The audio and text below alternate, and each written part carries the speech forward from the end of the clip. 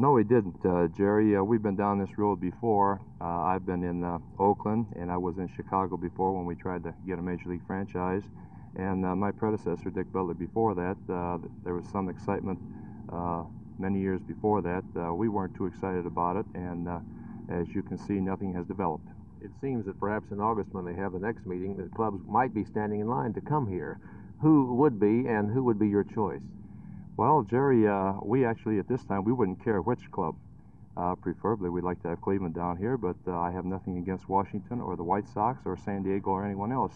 This area deserves Major League ball, and I think within the near future, and I'd almost be willing to say that next year we're going to have a ball club. How would the Spurs attendance compare, say, with Cleveland or San Diego? Well, at the present time, our average is 3,202. And that takes in April, May, and June, which the first 3 months of the season we don't really draw a great deal of people because school is going on. Our biggest months are July and August, and our big promotions are coming on now in July and August. Getting back to the question, of course, Cleveland is averaging just 7,300 a game, and San Diego is doing approximately the same. The White Sox have picked up some, and of course, Washington is only drawing about 8,000. So in comparison with AA ball and the AAA ball, we're doing quite well here.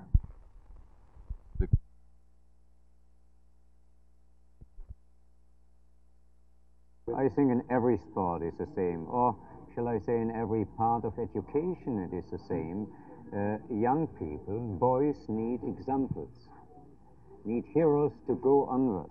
And American boys have got great idols in American football, in basketball especially, ice hockey and baseball, but so far they haven't got great heroes in soccer football. So we must produce success. There's no substitute for success in soccer football. At the very moment, if we win Olympic tournaments, if we come home with a gold, silver, or bronze medal, and the next step, if our professional league is improving year by year, and we can produce a national team which is going to World Cup competition, at that very moment, boys have got examples, have heroes, and they know how to play the game and how to play the game better.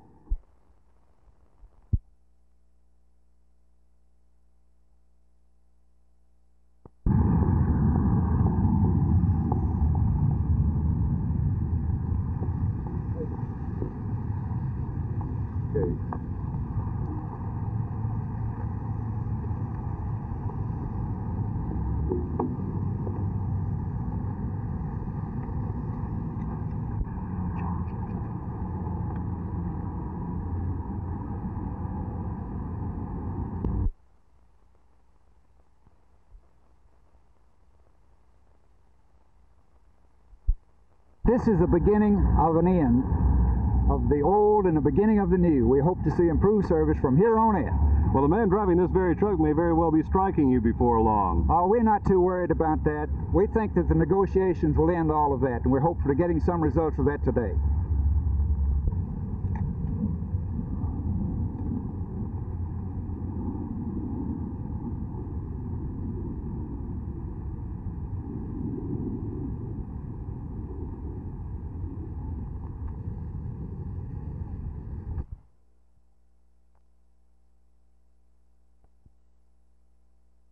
First of all, I don't think it's a real alternative to say that we can let our localities and our states continue to push up the regressive taxes, the sales tax and the real estate tax.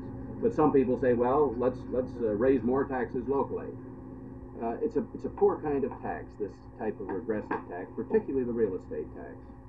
A second alternative, of course, would be for the services, the basic services like highways, police, fire, teachers, to be abandoned on the local level. I don't think anybody's going to let that happen. We don't want to see a concentration of those services in the federal government because they're basic and it's important to keep them close to the people. The last thing is that we can have some form of revenue sharing and take the fiscal dividends implicit in the graduated income tax and move them under some formula into the nourishing of the lower levels of government.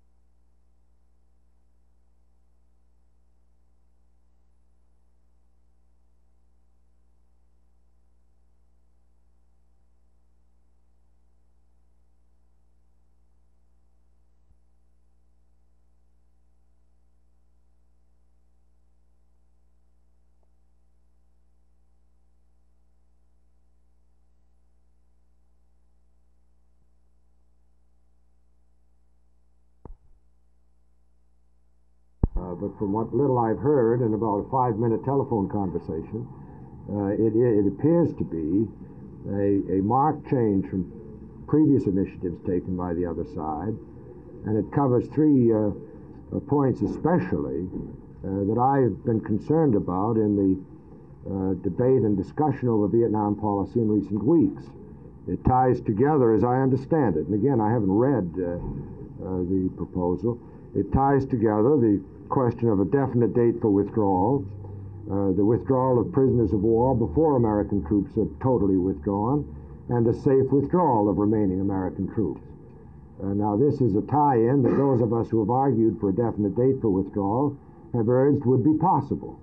And this offer on the part of the other side would seem to substantiate that judgment.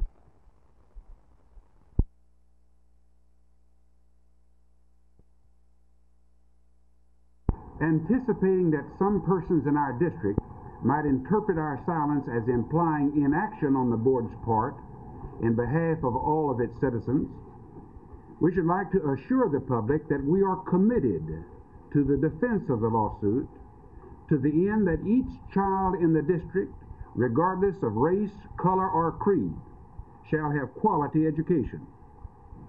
The board urges the community to have confidence that the board and the district are pursuing and shall continue to pursue such course. The board recognizes that in our democracy, every citizen is committed to abide by the final action of our courts.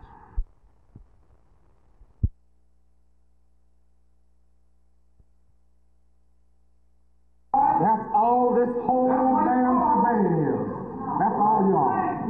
That's all you are. A bunch of white racists. You're a bunch of white racists. And I've been bust all my damn days, and it was all right then.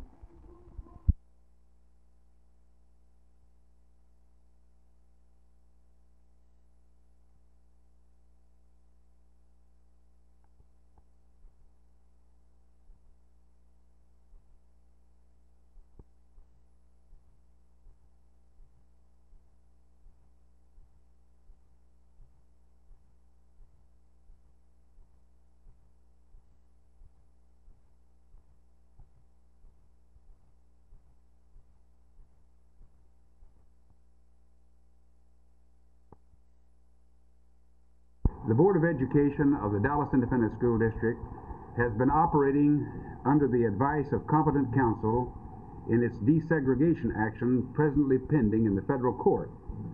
Our counsel has insisted that we refrain from making any comment that might reflect upon the trial of the lawsuit. They have emphasized that the proper place for the trial is in the courtroom only. Orders of the courts in 1965 in permitting the school district's concept of neighborhood schools, and will continue to urge in the courts that the 1965 orders of the courts shall be applicable to the present as well as the future operations of its schools. The board stands together unanimously in support of these statements. Mr. Green, does this statement this morning in any way violate the court's orders not to talk? It does not, to my knowledge. Because you are saying in the statement that you will fight for the neighborhood concept. Very definitely, we will fight for the neighborhood concept of schools as provided in the 1965 court order. Thank you. Thank you. Thank you. Mr. Green, I have one question and then maybe the specific.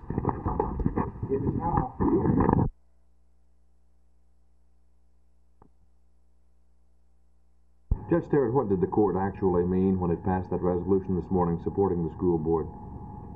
That resolution said to the school board that we are backing you with everything we have, that any way that we can help, call us. That's plain, just as plain as I can put it to you. Now, in other words, you wouldn't attempt to intervene in the suit unless you're asked to. Now, that's up to the lawyers. We don't know. The lawyers have to come together. And if it's wise for us to intervene, well, we'll be there. If it isn't, we'll back them in any way that we can.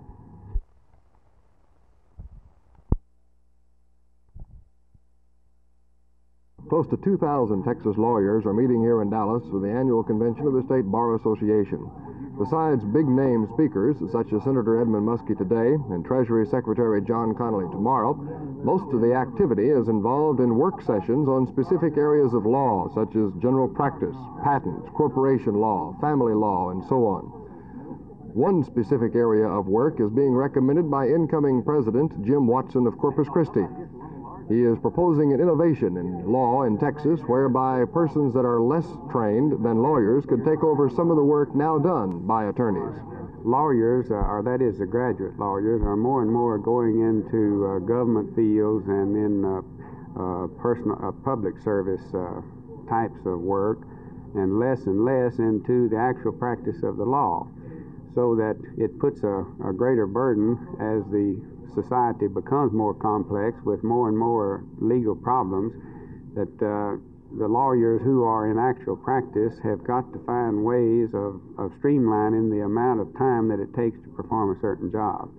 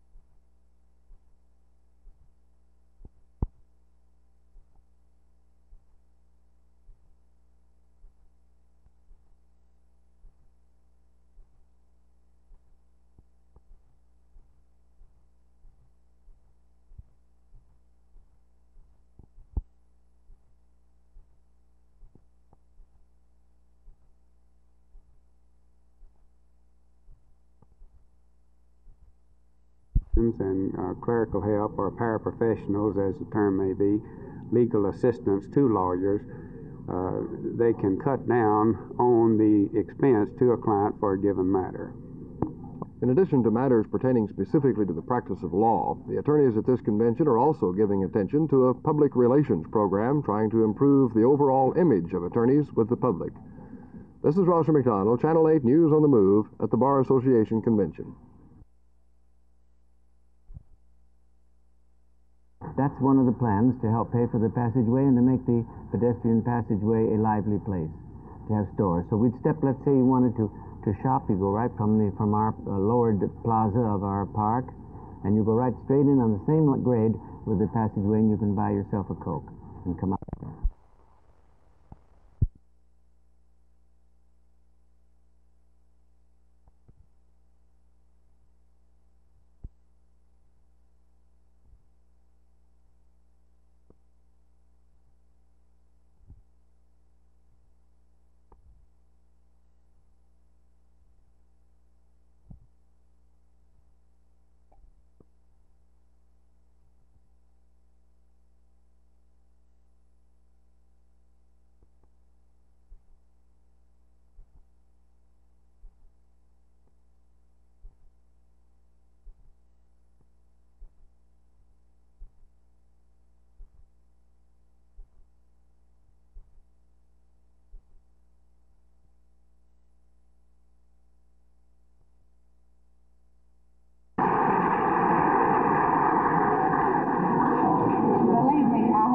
Taken this stand before, and I feel like the diet that I've been on, I'm going to shake off another 10 pounds or something.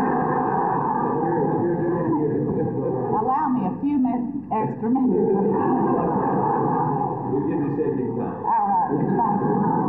We understand the below petition is being circulated in Dallas, and hereby go on record as being in agreement with this petition. This petition reads, We, the undersigned citizens living in the area served by the Dallas Independent School District, City of Dallas, hereby state our support of the neighborhood school concept of all schools in all areas serving children of all races and creeds.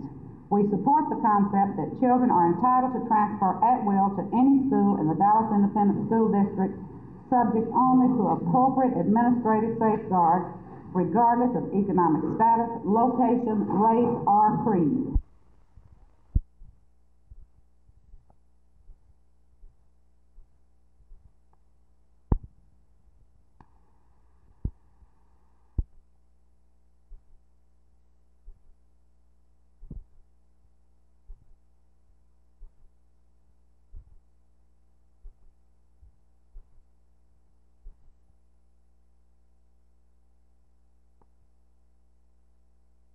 I'm proud I'm white. Most of the blacks I know are proud they're black. Most Mexican Americans are proud they're Mexican Americans. I don't understand why everybody wants to mix everybody up and try to make everybody one. They're not. I mean, there's 5 different types of people, or 6 or 7. You know, nobody can pin it down to how many different types of people they are, and they're all individuals. I don't understand why everybody doesn't take everybody as an individual. Now, to me, I can't understand why they want a bus. But I guess maybe I'm not old enough or something like that.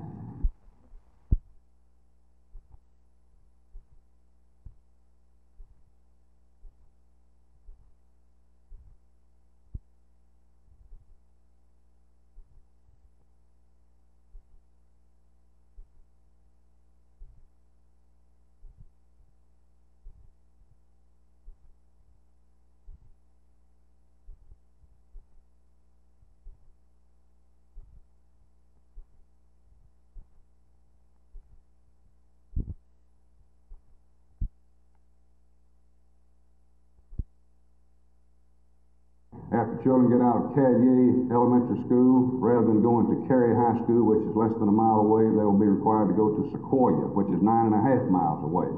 This is an utterly ridiculous plan. As I pointed out to the group last night, in my opinion, it is simply a social tool that is being used in order to advance some utopian-type social gains.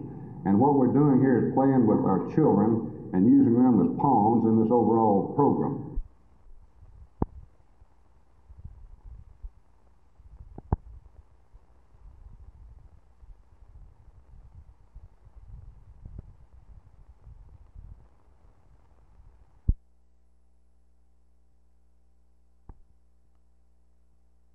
And you know what you've done? You know what you've done by your action, by the city council, your actions here have allowed this old bigoted, pseudo, supposed Cesar Roebuck judge to take action on. So he's doing the same that dumb thing you're doing is wrong. Now please get to your subject. I'm going to have you removed, Mr. Lefton. I'll give you My every subject. opportunity. I'll give you every opportunity I possibly can. Damn y'all. Damn all of you. Racist.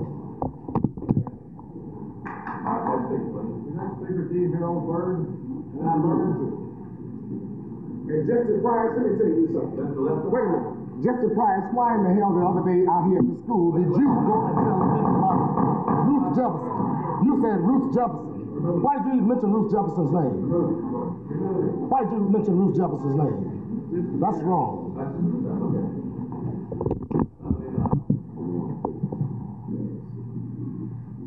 Go ahead, Al. Next speaker, please. Mr. D. Harold Bird. Mr. Bird. Mr. Bird in the outer hall, please. Okay.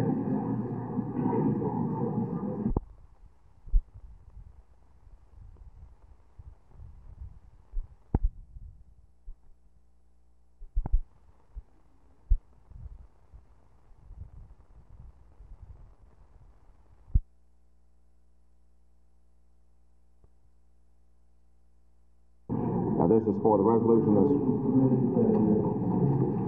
has this resolution been read here? Yeah. All right. Do I have a second? All in favor? Opposed?